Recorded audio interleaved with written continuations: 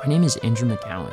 I'm a musician and athlete who geeks out on fashion, art, and great food. I've spent time working with elite performers, repairing instruments for major symphony musicians, training for marathons, and designing wardrobes from everyone from freshman college students to big city lawyers.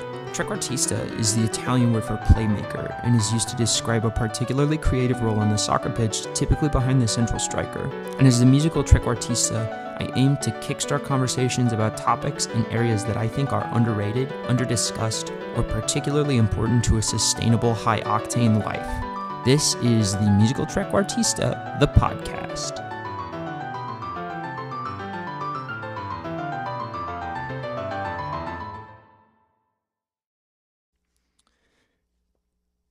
Good morning, everyone. This is the first podcast from the new couch, and it's really exciting to be doing this. So today, what I wanted to talk about is the importance of doing or having something that you do outside of your career that reinforces to you that how important it is to keep the mindset of a beginner always. It's really beautiful when, if you've started a lot of new things, being able to keep that mindset and that joy of making tiny improvements. Because in the early stages, even the tiniest improvement feels so huge. I talk a lot whenever I want to get esoteric with people about how time is logarithmic. And what that means is, like, as we experience time going forward, it feels like it's getting faster because we've experienced more time. So, like, when you're 2, a year feels like forever because it's half of your life. Versus when you're 16, a year feels a lot shorter because it's a 16th of your life. And when you're 50, a year feels even shorter because it's a 50th of your life. And so as a result of that perspective, time feels like it's getting faster, even though it's an arbitrary unit of measurement. We've decided to measure the movement of the universe. But being a beginner is the same way. We want to have that same... It's so easy to lose track of tiny improvements and how those really stack into major improvements. I had the benefit of hearing Chris Olka talk about this at the Eastman Tube Academy this year, where he said that the power of tiny wins and making sure you're winning every day in order to instill winning mentality is the way to really create success in the long term. And so, why is it important to have something you do outside of, like, the art that you make or the job that you have? And what does that look like? Well, it's really anything where you can remind yourself, I'm a beginner, I need to improve. And what it allows you to do is have perspective about the thing that you are best at. So, for example, one of the things that I like to do is go run. And a lot of people know that I like to run. I'm training for a marathon right now. Last year, I ran 22 half marathons in 22 weeks, which was gnarly. But one of the things that reminds me, especially when I see other runners and other much better marathon runners, is that, like, yeah, I'm not the best marathon runner. And I probably will never be. I'm definitely never going to be Courtney Dauwalter or Zach Bitter or Des Linden or any of the amazing runners out there. But what I can do is improve myself. And it's helpful for me because as someone who is a very spatial kinesthetic learner, it really helps me to move, to think. And doing that much cardio helps me shut off the inner dialogue sometimes, which can be really helpful. But one thing it does do is remind me that when I shave, like, 10 seconds off my mile pace, which is, especially over a race that long, is a rapid improvement, even though it doesn't sound like a lot. When I go back to doing the music thing and I see, oh, I sold a piece for a change, or I won a competition, or I've gained another student, or I've booked another masterclass, or I've placed a little better in ensembles, or I can play festival variations 4 clicks faster today. makes it easier to appreciate those things. Because if you can have the experience of what it's like not being in the 1% of 1% in your field, then it helps you appreciate what it's like to be the 1% of the 1% of your field. And more importantly, it helps you not judge yourself so much. Too many folks spend all of their time thinking, my art is what I do, or my job is what I do. But if you have things outside of that, not only does that make you a more interdisciplinary and well-rounded person, which is important and great and necessary, but it also allows you to be more objective about the kinds of things that you do, which is really, really important. And when we have objectivity about the things that we do, specifically like our art or our work, then it makes it much more accessible for us to make improvements and be real with ourselves about what's going on. And when we're not holding that against ourselves emotionally, we're able to have a more holistic and wholesome relationship with our work, which is really, really important. There's too many folks in the U.S. who spend all of their time working and then retire and then have no sense of self or sense of identity. And that's why it's so important to have things that you do that aren't work. Not only so you can be better at your job, because there's loads of neuroscience that backs that up, but it also allows you to develop your individuality. If I went around telling everybody I was a teacher, but I wasn't doing any teaching, I'm a liar.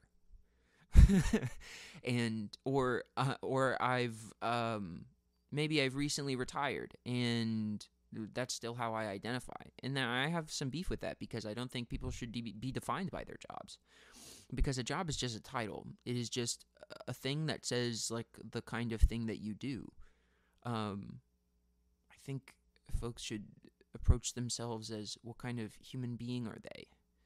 Are you a parent? Are you a board game enthusiast? Are you an athlete?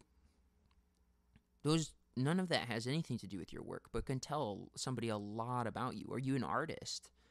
My friend Tara is an amazing painter, and I don't know that she would necessarily call herself an artist. She would definitely say she's a teacher, but that's what she does for a living. But to me, that's not very interesting. I want to know the person behind whatever it is that you do. And I think that in pursuit of those kinds of endeavors, it actually allows us to develop our work better. Because again, our sense of self-worth doesn't come from how good we are at our job. And that, again, is something that requires a significant amount of perspective, because how good we are at our job, in most cases, the feedback comes from us, not from other people. How weird would it be if your boss came up to you every day and said, "You're so great at your job"? I mean, it would feel amazing. And there's probably an argument that more supervisors could afford to do things like that. But that's not going to happen. Supervisors don't do that, especially in the U.S.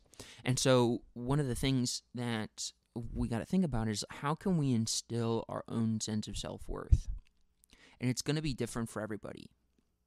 So for me, it's making sure I have time outside of work to just relax, watch Star Wars, play some board games, hang with friends, regular things. But also making sure that, because it's so available to my personality to have a need to create things, making sure I'm creating something regularly, whether it's this podcast or, more importantly, writing music, is huge for me, because I have a chronic need to pull art from the fabric of the universe. And so when I'm just playing tuba euphonium, it doesn't always scratch that itch. And I love playing tuba and euphonium, and I love curating music on tuba and euphonium, especially when I get to collaborate with living composers. But it's not the same. And so figuring out that that's a need I have, and figuring out how to scratch both and tie both into my career so that everything about my career is wholesome and scratches the itches that I have is really, really important. And I had a wacky come to Jesus moment earlier this year where I realized, as much as I love to read, I don't think I like reading as much as I've told myself I do. And I love having access to other people's ideas through things like books. But I'm trying to do so many things that if I had to give something up, I'd give up reading for audiobooks in a heartbeat because it's just a bit easier. And I think part of that is just the chronic lack of time in the day that I have. The greatest gift I think I could be given is an extra 5 hours in the day that nobody could assign for anything. And honestly, I think everybody could afford that. Just 5 hours to sleep and do nothing would help a lot of people. And to go back to the importance of being an eternal beginner, I have an anecdote to share. Earlier this year, last year, I strained my hamstring. This was about 3 weeks after my 22 half marathons in 22 weeks. And I went to physical therapy for the first time. And it was really wacky because over my time there, I had to come to terms with the fact that I lacked a lot of mobility, and a lot of the stretching pedagogy that I had received throughout my entire life was pretty objectively terrible, and in a lot of cases, flatly incorrect. And so it was cool to go and work with an expert and sit down and figure out, like, okay, what do I need to work on? What are the areas that really need some work? And that's when I found out that not only do I carry a boatload of tightness in my lower back, and I'm incredibly hamstring dominant, as many male runners are. So I really needed to develop my glutes and flexibility in my hips. And I got probably an hour and a half's worth of exercises every day to work on those. And I did them every day and twice on Sundays, literally.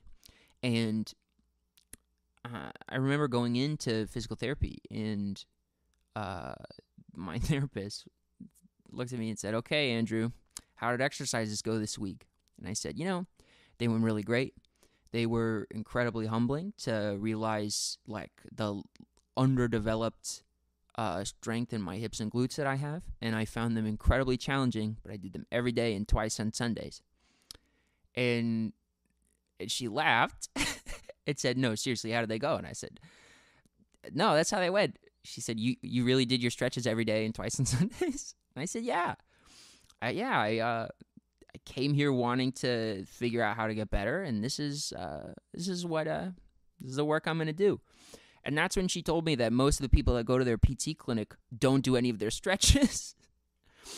And this just kind of highlights that point that showing up really is 80% of things. I know a lot of people who like to make commitments and cancel at the last minute, and that drives me up the wall. And so, in terms of being relentless about our pursuit of quality, yeah, I mean, showing up is a lot of it, especially if you've built a baseline of skill that dictates so much of what you have to do may not need preparation. And so that's difficult to wrap our brains around, because especially for musicians, the primary listener to what we do is us. And so what we think needs a dramatic amount of preparation may not to a lot of listeners, which is a wacky thing to think about, and something I still am trying to come to terms with, because I'm one of those people who wants to deliver 11 out of 10 on everything. And is that possible? And especially now that I'm in graduate school and I'm preparing so much music, it's redonkulous. and I'm trying to do 4 recitals in 4 semesters, I can tell you right now, no, it's impossible to do 11 out of 10 on everything. But what it is possible to do is maybe for me, do 8.5 to 9 out of 10 on everything. And by sheer exposure to music, develop rapidly as a musician. One of the interesting things this semester is my teacher is having me play he's having me play tuba in the 3rd band in addition to playing principal euphonium in the top band. And that's fascinating for me because in the audition process, not only did I take 2 auditions in 15 minutes, which was horrifying, but I prepped 13 excerpts in 5 weeks, which is a lot of music, especially as somebody who's never prepped orchestral excerpts on tuba before. Having to prep their Meistersinger and Prokofiev 5 and Hungarian March and an etude on tuba for an audition in that short amount of time, it really led to a super, super intense preparation cycle. And I think it actually warped my perception of the amount of practicing that I need to do for the semester, because obviously for auditions, we want to make things as clean as possible because you want to show up and deliver. And I don't think that it's bad to have standards set that high. I think it's very, very good. The thing I would say is, where's the time and place? And that's something that I think people should think about, is what's the time and place for this? Professor Oak says there's time and place for everything. So when are we going to use that? And so to tie this all back together,